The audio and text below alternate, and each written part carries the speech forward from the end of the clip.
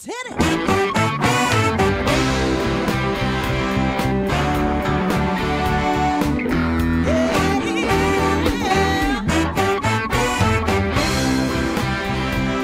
Hi everyone, and welcome to Alzheimer Speaks Radio. I'm your host, Lori La Bey, and I'm so excited that you're joining us today. We are going to have a fascinating conversation as usual as we learn from people all around the world at all ages and stages of life. Stay tuned as we shift our dementia care from crisis to comfort. All right, here we go. What you think about, you will bring about. Commit to change. We will Well, hi, and welcome back to Alzheimer Speaks Radio. I'm your host, Lori La Bey, and if you enjoyed our music today, it's called Clarion Call by the Mark Arneson Band featuring My Adore, and you can pick it up on any of your favorite music platforms. For those of you that are new to our show, Alzheimer Speaks is about sound information, not just sound bites. We want to raise everyone's voice around the world. So that starts with the person from dementia to their family and friends, to business professionals, to authors, musicians, researchers, advocates, you name it. Everyone can make a difference, and we want to hear how you're doing it. So reach out to me at alzheimerspeaks.com.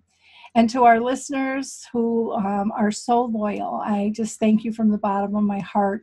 You have raised awareness of all of our programming, not just the radio show, but our dementia chats and dementia-friendly gatherings and memory cafes and dementia quick tips and our blog and our YouTube channel.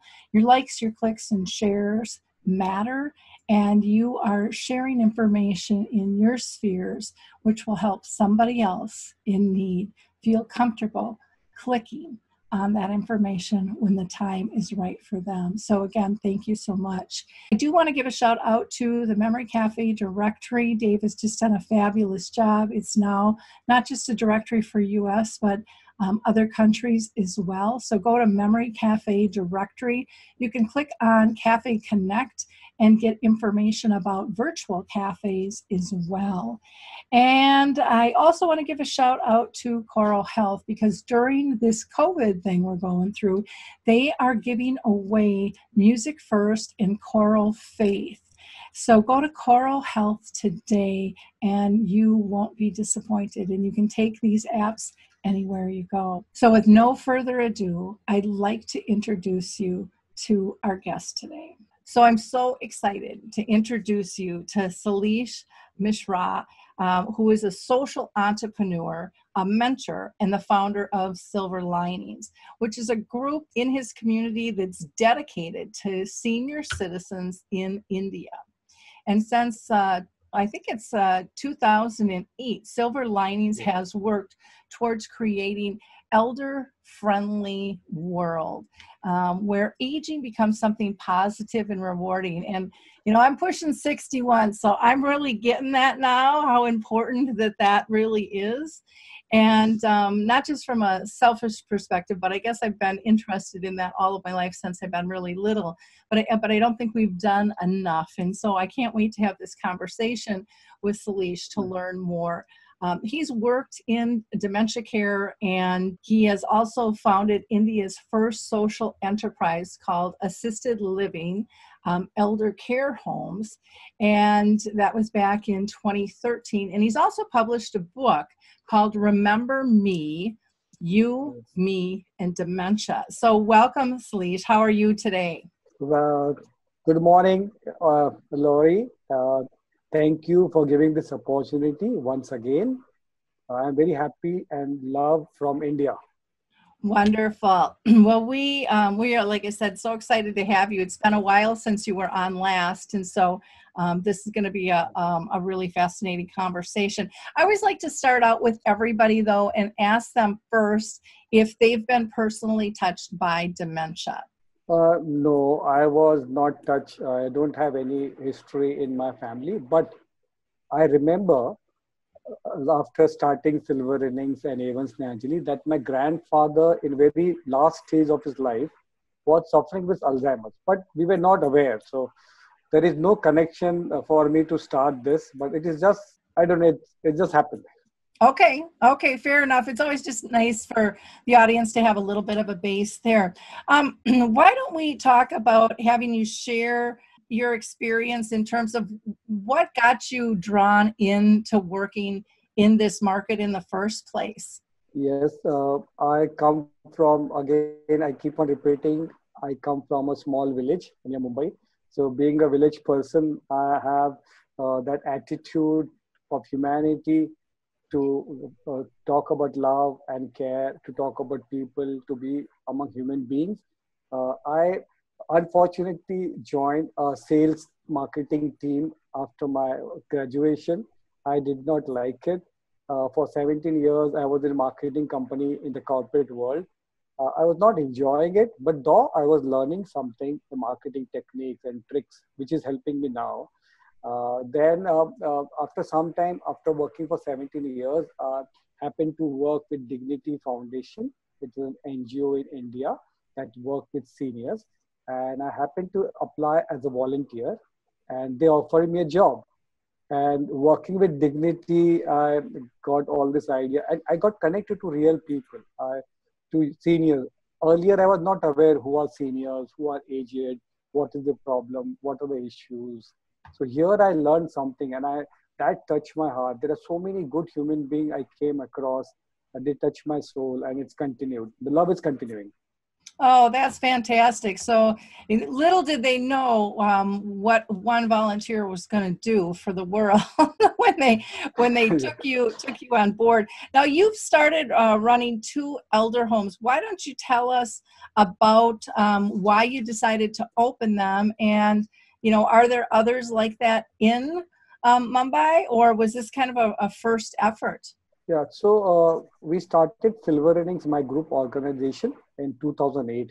While working with seniors and the family members, we used to do counseling, we used to do home care, we used to do a lot of awareness talk. We came across frustrated family members where they said, we need a real care, we need home, we need somebody to take care of our parents or husband or wife. So then this idea came to start an assisted living. It is near Mumbai. But again, the whole concept, idea came to me from Eden Alternative, Dr. Bill Thomas. His idea was to transforming life to mitigate loneliness, helplessness, and boredom. It talked about human habitat. We connect to human being with the green, with children, with the birds, with the fruits, with the flowers. So whole this idea of making a home, not a nursing home, not a old age home, not a retirement township. So idea was different. We started as the first in India, but now there are few more. I'm very happy that there are many such openings, because there are around 100 more than 100 million seniors in India, and 4% are suffering with dementia. So it is going to be huge. So we need thousands of such homes now. So it is good. We are happy we started first, but there are many now. Oh, that's fantastic. And Bill Thomas, I mean, what a role model and a mentor and just a visionary, because he started that way back, I want to say in the 70s. And it still took a long time to really get traction even here in the U.S. There's still some fight in terms of some of our nursing home concepts and things of what home should be like. And his concept is so simple. It should be like your home and my home. It should, it shouldn't be so drastically changed. Can you explain kind of a typical day in the life of one of your residents? What the morning is like, and kind of bring us through bedtime? Yeah, so generally when people get up in the morning, so they are in different place, because we have around 10 residents now who are staying there. 10 from, the difficult for us is they are from different religion, different language, different culture, because India is different tradition, diverse country.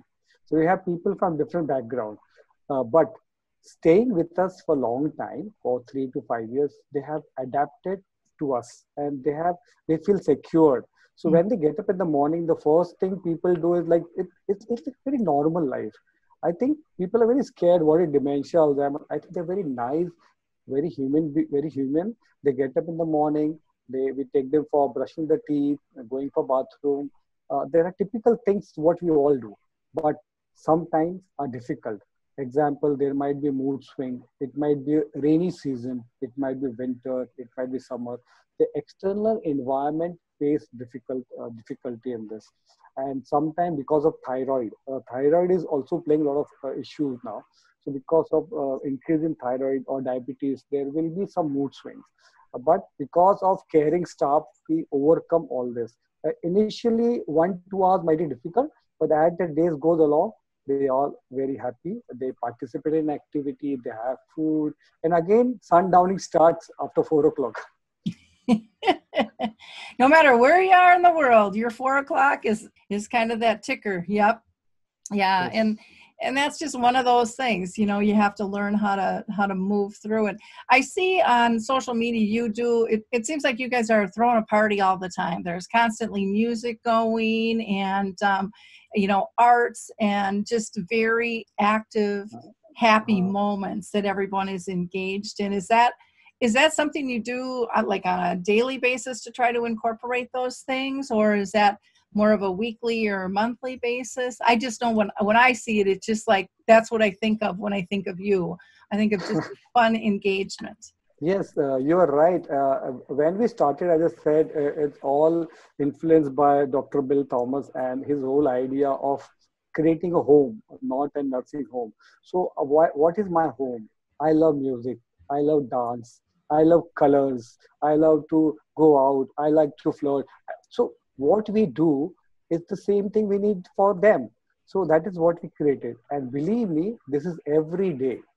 Every day, we start with of course, doing a daily routine. Then we start with the universal prayer. Prayer also has a music. So we all sit together, we pray together. It might be different language, but music connects. And what we do is we start the day with the group activities.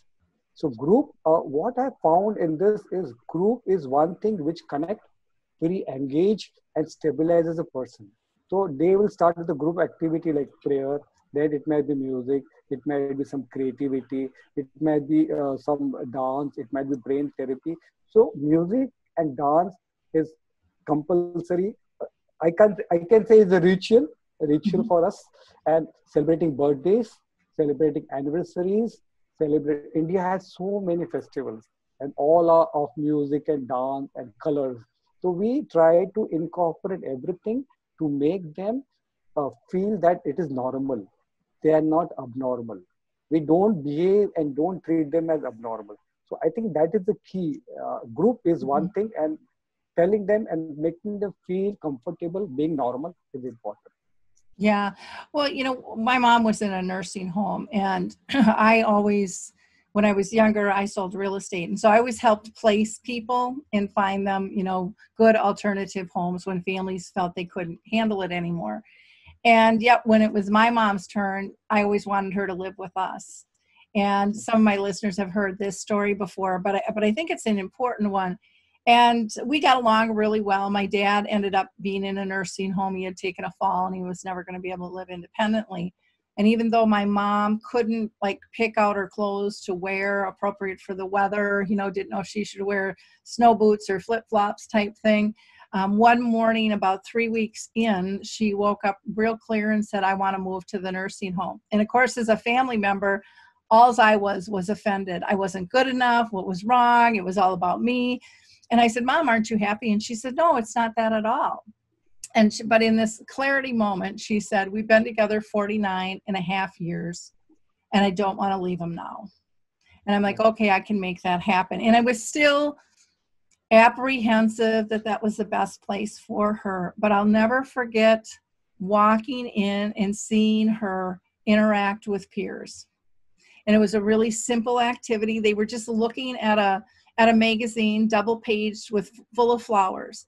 And they were all in a horseshoe around the activities person, but they were all engaged. They were talking about their gardens and the colors of the flowers. And I remember standing in the doorway thinking, I can't give her that. I'm her daughter. I'm not her peer. And everybody needs to, feel like they belong to a peer group.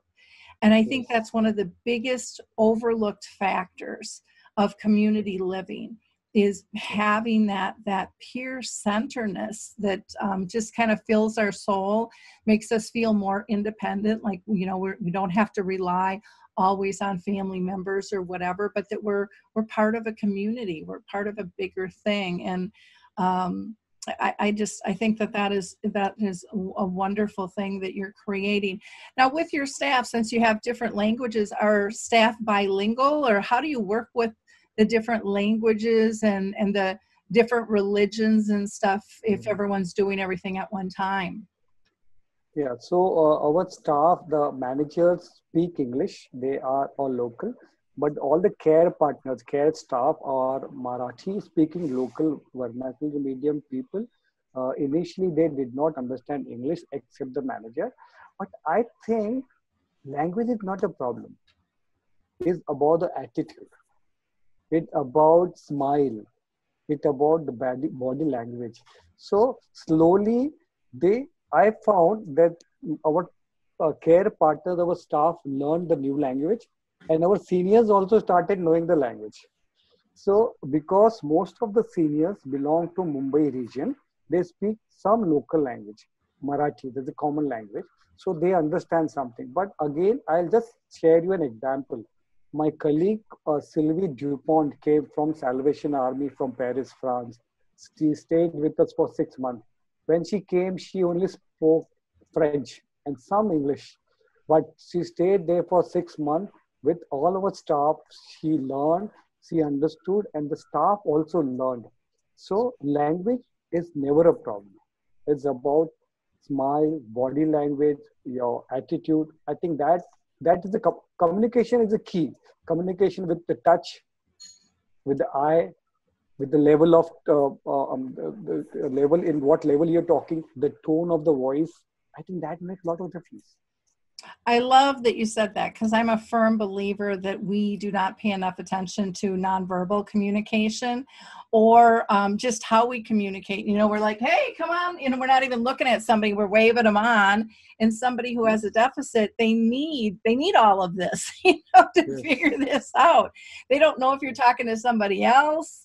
And, you know, it can really confuse things greatly. So just taking time to slow down, like you said, having the eye contact, having a nice tone of voice, not looking like you're all tensed out, but that, you know, everything's going to be okay. Even if, you know, you're trying to de-escalate something, you have a yes, smile on your face and understanding and validating where they're at. And, you know, here in the US, I think we've sadly pulled away from touch, you know, because of yeah, potential abuse and how's it going to be interpreted. And that really saddens me, because I think touch is so powerful. I just think it is yeah, so powerful to get a hug. And I think now with COVID, I think people are realizing yes, how much they miss those hugs and yes, that yes, touch, and, you know, or those sounds, or being able to look in somebody's eyes directly.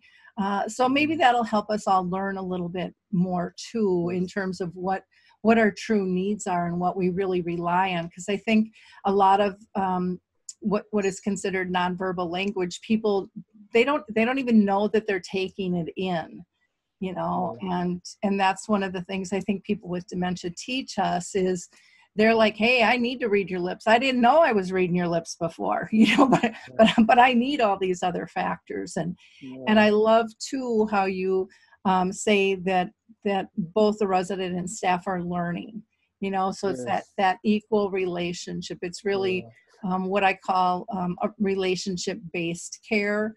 yeah, I personally don't care. I don't know if you guys use the person centered term, but here in the US, I think it's overused and okay, underdelivered. And I think getting back to that core relationship is real different. yeah. Now, everybody around the world is dealing with COVID. How has it touched India, and how have you adapted to still serve the elders? Um, Yeah, so this COVID has come in a very big way and created a lot of problem for all of us, because it came suddenly, and we were never ready for it actually. But what we did, when everything started, the COVID, the news, because we read a lot of newspapers, a lot of internet news on Twitter, we found something is coming. So way back on 4th of March, we stopped all the visitors visiting to our place. So that was the first thing we did. Uh, and we evacuated the students, interns who were working with us. We stopped all the visitors. We stopped all the family members on the 4th of March. In fact, Government of India lockdown came much late, like 20th March or something. But this is the first thing we did. And we also did what is needed in crisis. So we sat with our manager and decided we need groceries, we need medicine, we need diapers. I knew it is going to be 2-3 months. We started keeping all this provision, ration, grocery, diapers, sanitizer, medicine. We kept all the stock. So this was initially preparation we did. Then we also sensitize our staff with our doctor. Like what are things we need? Like we have to sanitize our hand, we have to wash our hand with soap. We keep a sanitizer there. Then we connected to the municipal corporation. Municipal corporation comes every week and sanitize the place. That is also one thing we did. Then we also did what we have for this visiting doctor.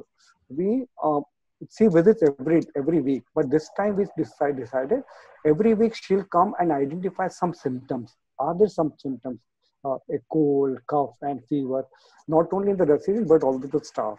And then also taking of the basic hygiene like cutting nails, cleaning yourself. Everybody's taking bath, using something called Dettol or Savlon, and also incorporated our diet.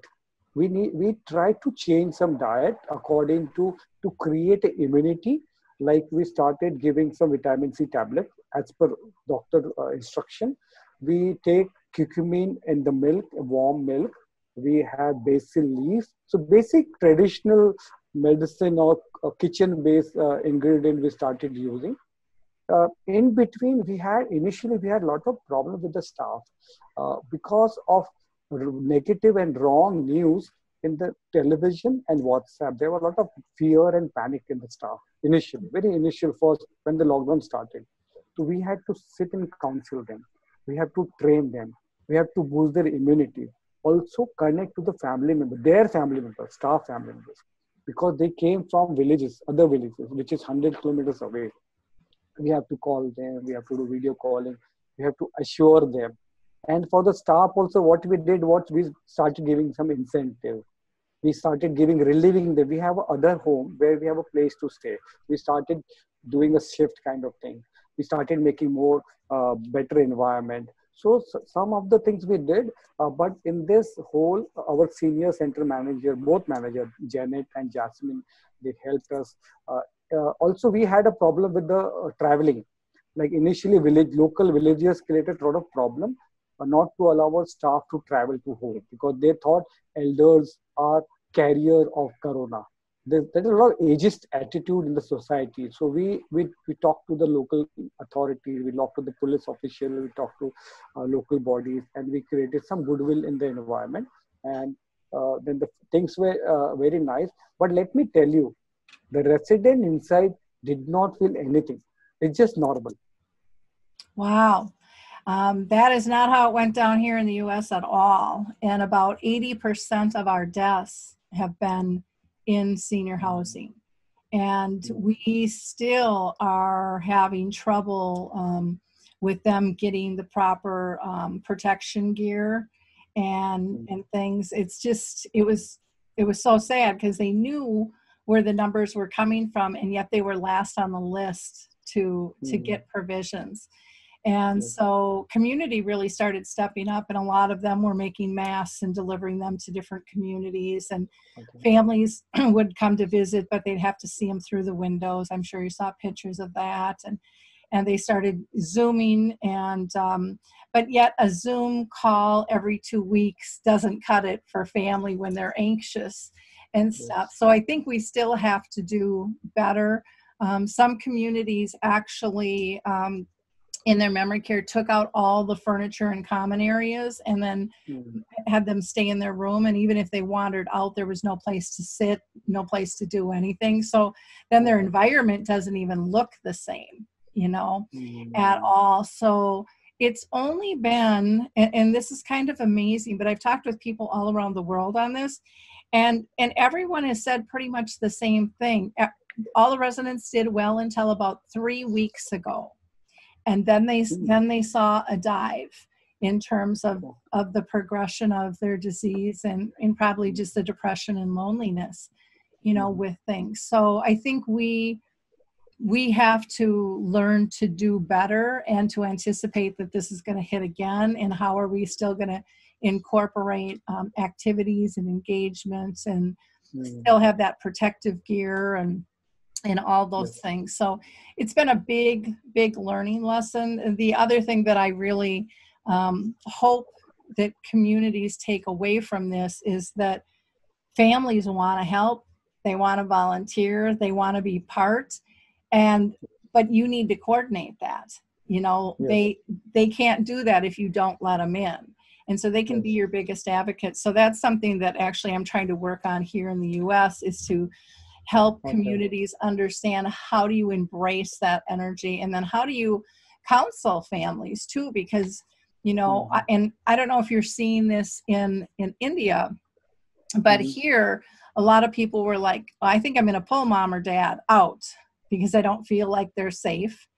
And they were saying, well, I'll just hire home health care. Well, good luck with that. I mean, it's hard finding staff anywhere, and not understanding that the disease has probably progressed, their situation has changed, there's a lot more stress just with this COVID situation. Are they going to come with you now to go get groceries, or is there going to be someone to stay? I mean, all those little things that we forget about.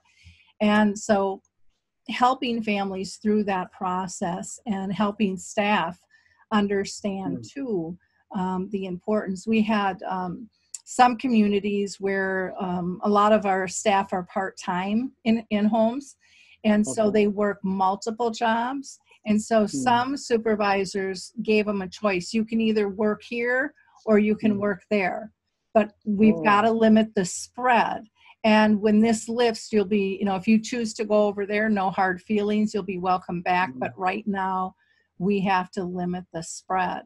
And I've heard of some where they've had staff do like a week or 2 week shift at a time, where they just stay there, and then they're off for a while. That hasn't really happened much here, to my knowledge, in the U.S. Have you guys done that with having staff live in at all? Yeah, so no, we had staff out of 17 staff. 10 staff are local nearby. They stay around 500 meters away. So they go every day, come in and out. But there are 7 staff who stay there for 24 hours. So they stayed for more than 90 days in February. Wow. So, but because they were frustrated, they want to go home, the families were calling. So last week, the first 2 batch of our staff went to their home in the village. So we have taken all the precaution. We have tested them here while going. We gave them some incentives also, and we told them what are things to do or not. And when they come back again, we have to do the test. So we need to care for them. In India, old age care is not still under essential services. Government is struggling to do other things, other priorities. In fact, 10 days ago, there was a Government of India meeting with all the care staff, home and senior citizens association. I was among them.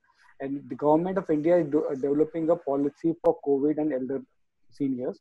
I think in the development, we need standard operating procedure, SOPs for homes, for the staff. In fact, I want to talk about many families, people who stay in their own home. They struggle a lot in the lockdown because they were dependent on the caregiver, care staff coming every day. But on the lockdown, they could not travel, and family had very, very difficult time to handle, especially dementia people.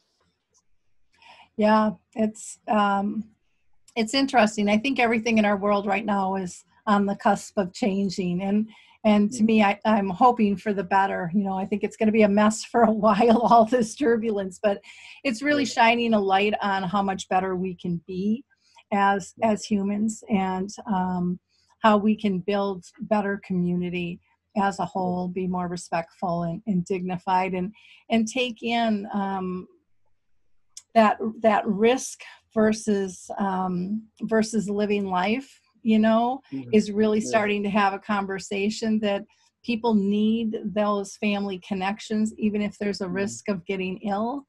Yes. They need those connections, and that's a tough one. That's a tough one, because a family's choice is much bigger than just them, because of the Yes. type of disease that this is with COVID. And so it Mm. has this ripple effect that, we have to somehow figure out how to work with. Um, Yes. Now, you had mentioned, initially you had kind of worked with police and stuff for travel and reaching out Mm. to the community. Can you talk to us about some of the local communities that you work with, and how are you Mm. working with them? So initially, when we started in 2013, we have been doing this community work since 2013, because I believe community participation is very important in whatever you do. Whether you work with children, women, elder, anything you do, local community participation and support is very necessary. So what we started doing is there are 5 church in the area, local church, and they are faith-based organization which are very good, powerful organization in the community. We started working with them, delivering lectures, doing health camps, helping local community. Like if there was a poor student who needed school fees to be given, we try to arrange that. Did something called picnics for them, uh, talent shows for them. So we started doing all this from initial days. So this connection helped us in this difficult time. Initially, there were some people with creating difficulty, but they helped us. In fact, we worked with the police also, because we distributed them sanitizers, fruit juice, mask, face shield. We worked when we started working with the community, so we worked with all. So for us, everybody in the community is a stakeholder. So the municipality workers, police people, elder, children, everybody's there. Then we also went down and adopted 2 schools in the local locality, which are poor government school where tribal and migrant worker children will go there. Primary school, we give them textbook, we give them raincoats and other stuff which they require. So this was there. But what happened in the lockdown, what we found, there were a lot of daily wage earners were like auto rickshaw driver, car drivers, housemaid, they were out of job. They could not do a job. So we form a group called We Group and actually help people with groceries and medicine around 11,000 people, around 1,500 families. We went Wow. out and yes, we form a group and it was really good. And uh, believe me, in this difficult lockdown time, there were a lot of negativity outside, but we feel so nice, elevated with this positive aura of helping people. Actually, this is one thing we kept us going, and people blessed us, and it was like somewhere humanity has come about. This COVID, I think I could thank COVID because it's trying to give humanity a chance to again survive. We were dead. We were dead skin. I think now the new skin is coming up. I love that. How can I ask how you are funded? Because you're doing so many different things, and my guess is you probably have a good volunteer base, but still some of this Yeah, stuff, when you're giving it away, things need to be purchased and stuff. So how are you yeah. funded? So, as a silver lining with a social enterprise, we don't have any funding base. We have created our own base, and our home creates a revenue. That is one thing. We have some revenue. But when you start doing this humanitarian work, you need a lot of funds. So when we started, we had this 5, 6 people group, and we don't contributed from ourselves. Example, $5,000 each, suppose, and then we created an amount like 700 rupees, Indian rupees for one kit. So we sent out messages on social media. This social media was really helpful. And we told them that this is what we are doing. And people just poured in. Like, I can't imagine there are so many good people out there. We always talk about bad people, but I think there's so many helpful people. They just keep on donating. In fact, at some time we have to say, stop, don't give funds now. So Wow. yes, so people helped, and not only us. We were the initial again. We started on 20th March. We were one of the first to start this uh, help for with grocery and food. There are many people started, and it has been a very good experience for all of us. And things are better now in India after we are unlocking now. But people helped us. Funding was, I think if you do good work, nobody stops you. God will also help you. I think that's wonderful. I know here in the U.S. with food and stuff, so many people are getting assistance that, and it's not an embarrassment to go pick it up. People are so grateful, and they are so they're thrilled to give it away. I mean, it's not like, oh, it's you again, type thing. And so just the attitude in which it's being given to somebody is totally different. And Yes. and it's, with between the COVID and people losing their jobs, and it's people of all, economic and races and the whole 9 yards. It's just affecting everybody. So it's equaled the playing Yeah. field, and it would be nice for them to be able to figure out, how do we do that all the time? Because there are still people in need, Yes. or dealing with our homeless population or whatever it might be. And Mm. uh, I think so often you were right. You said, we hear about all the bad stuff, but we don't hear about the good stuff. And I think that's how we've been trained as to Mm. what news is. And I think we can Mm. be retrained if media would Yes. focus on that. And if people are sharing more, just like the little, I don't know if for schools and stuff here, the teachers, and we're doing parades around the neighborhoods for the kids in the cars and just driving by and waving and honking. And they have the police and fire departments, and the Yeah. kids were thinking it's cool, and the parents are crying, going, wow, this is really something. And Yes. it was again just to make those connections. And Yes. we can all do so much better, so Yes. much better. What kind of message do you have for families who are dealing with a loved one with dementia? So for the families, I think here I would like to stress upon my learning in Australia, what I had in 3 years ago. I went for the training for Spark of Life Dementia Care International for master training of dementia. There I found something again new, like Eden Alternative. The Spark of Life is a philosophy of way of, you know, being with the highest intent to live the spirit, awaken the dormant abilities, and heal the relationship. It is it is about how to connect with the person, how to communicate, how to care for them, and also to tell them that we have to make them feel that they are comfortable, they are wanted, they belong to the family. I think it's about kindness, compassion, empathy, what we try to bring. And in all this dementia thing, very important is we always talk about disability, the problems the person is doing. We forget the abilities. We forget he or she was music teacher. We forget she had a cooking abilities. We Mhm. forget somebody was dancing. Like we forget the game they played in the childhood. We need to try to bring that ability back. And here, Jane, who's the founder of Dementia Care International, she has a very nice quote. And in my book also, I have mentioned this. I would like to read this. It is not other person's behavior that causes our reaction. Instead, it is our judgment about the behavior that triggers our reaction. So a person with dementia might not know your name, the relationship about you and him or her. They might not recognize your face, but deep inside their heart, they connect with you. The person with dementia, you know, uh, might forget from here, but remembers from heart. Just think that he or she is a human being, is a family. And just imagine if you also get into that situation, how people want to behave with you. Try to be for them. And doing all this, caring for your family members, please note, you also are going to be under stress.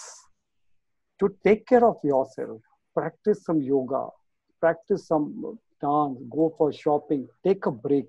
Taking break is very important. Take help, share the responsibility of your family members, and if required, take a professional help. It is not stigma. Don't be ashamed. Don't be shy to take help, because if you're taking help, if you're in good sense, if you have good aura, you will help the dementia person much better way. Oh, I so agree. And I love that you talk about the reaction and the behavior and things. I don't know if you know Garrett Benninger, who I think his Yes. book is called Moving Ahead by Standing Still. And he, Okay. says, stop using the word behavior. It's a reaction. It's a clue. It's a signal. Something's off. It's our job to figure that out. And, Yes. I think one of the most beautiful things that dementia has taught me is everything that I've learned for dementia, I can apply in all of my life. I mean, they're just beautiful Mm. life lessons on how to be a better person, how to communicate, how to calm yourself, how to even know what it is you like to do. I mean, I lost that when I was caring for both my folks, with my dad with Mm. brain cancer, my mom with dementia, and then I was working full time, was married, had a Mm. young daughter, took someone else into the house on top of that. And, you're managing all these different things. And then I remember when my dad died, I didn't know who I was anymore. And people would be like, well, what do you like to do? I let go of all of that. I wasn't balanced. I thought I was balancing things, but I wasn't balanced at my Mm. core. And then I had to learn what it is I like again. And so don't let go of those things you cherish. Find your joy, maintain it. It might look different, but Yes. you're also going to find, I think, deeper connections as the disease progresses. You're going to Yes. find that it's the simple things that melt your heart. And when we get out of our head and into our heart and live by our heart, things just become calmer. They become easier. And I Yes. think you're able to let go of some of those things that you were trying to Mm. control before, that we don't control, Yes. and learn to embrace life. So I would really recommend, people purchasing your book. And again, that is called Remember Me, Yes. You, Me, and Dementia. And you can get that on Amazon as well. Um, Yes. yeah. So wonderful. And I'll drop that in too. So Okay. along with having them go to Amazon. Um, what what's next for you? You're always doing Yeah. something. You must have something in your craw that you're thinking about. So Yes. what's the next step you see for Yeah. yourself? So I'll just also, before we talk about this, I'll talk about this purple dot. Okay. So purple dot challenge is going on. It's June is World Elder Abuse Awareness Month. 15 June was the day. So we stand with older person. So purple dot is for everybody, all age group to come ahead, and we try to integrate all age group. And in fact, this has been very good hit on social media. People are posting pictures of this purple dot on Facebook, Instagram, Twitter. So I think here, whenever we work with old people, whenever we work with dementia, involve everybody. Don't only talk about family, don't only talk about old people, involve children, students, youth, all stakeholders, lawyers, judges, police, everybody. They all are there to help. Somebody needs to ask help. So it thought people, of course, people might be busy, but there are amazing young people who are doing amazing work. They are very energetic. They have good ideas. I think that is what we are trying to connect next. And also, I want to looking forward to not only sell this book, but I want to my dream is to translate this book in Indian languages. There are more around 15 to 17 languages in India, in native languages, in 2, 3 languages. If we can translate, this has 43 chapters on what are dementia, Alzheimer, stories of caregiving, resources. So it will go deep inside a home, like it's a self-book, self-help book. So it will help people. So this is one plan. And next is, because COVID taught us about website, internet-based activities. So we are exploring some new things you will hear soon. Oh, wonderful. You said internet activities? Yes. Okay. So when you say internet activities, I know there's a place called Maria's Place that has all kinds of Yes. activities that people can download and do, but are you talking about interactive on the internet type of activities, or are you talking a place for resources for activities? It will be everything. It will be like, again, one stop where resources, shopping. It can be about talk. It is for the family. Okay. Okay. We need to help families. Okay, so we need for them to make things easier. So that is whole idea. So this lockdown has given us lot of thought. Lot many calls and emails came to us of different type of help people require. And I think internet is one of the fastest way to reach out to lot of people, because you and me can't travel every day to do law talk and awareness. It is a lot of money, but internet is faster, easier. And if you have smartphone, then again, everybody is having now. And through children, through youth, you go inside the house through the smartphone and make the things better for them. Wonderful. Well, Sailesh, thank you so much for your time today. This has just been a wonderful conversation. I really appreciate all you are doing and taking the time to share with us. It's amazing. If you're not connected to him on Facebook, please do that, because what you'll see there will just lift your soul and give you some ideas. And you can also go to silverinnings.in. That's the website, silverinnings.in. And you can email him as well at silverinnings@gmail.com, silverinnings@gmail.com. So again, thank you so much. Continue the great work, and let's not wait this long to have you Namaste. back on the show, okay? Namaste from India. Oh, namaste. Thank you. So again, I just want to thank everybody for either watching or listening, whichever mode you chose. And I hope that you will share and like this episode, because there's so much that we can learn from Sailesh. He's doing wonderful work in India. His attitude in terms of just being positive and rewarding for our elders, as well as engaging for those who care, is just absolutely fantastic. So I can't wait to see what he comes up with next and to have him back on the show. We waited way too long on that one. If you're interested in checking out what Alzheimer Speaks is up to, just go to alzheimerspeaks.com. Check out our homepage. That'll highlight things like the radio show, recent radio show episodes. It will have on there dementia chats, which are videos of people with dementia telling us what they'd like the world to be like. And they have great insights. Dementia quick tips, which are things I wish someone would have told me on my 30-year journey with my mom, events, and so much more. There's also initiatives and projects page where you can find out things about becoming dementia friendly, maybe opening up a memory cafe, and many other things there, like the Purple Angel program. Or if you're interested in a speaker, a trainer, or a consultant, I do that as well, and I'd love to talk with you. So have a wonderful, wonderful week, and we'll talk soon, everyone. Bye now.